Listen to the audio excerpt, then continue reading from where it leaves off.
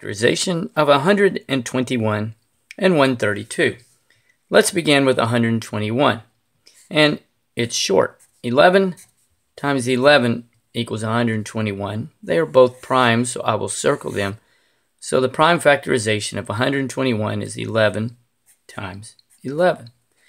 Now let's look at 132.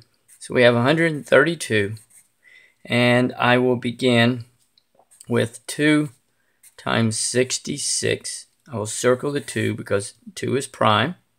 Next, 2 times 33 equals 66. I will circle the 2 because that is prime. And then 3 times 11 equals 33. Circle both of them because they are prime. So the prime factorization of 132 is 2 times 2 times 3 times 11, or you can write it as 2 squared times 3 times 11. So there we go, the prime factorization of 121 and 132.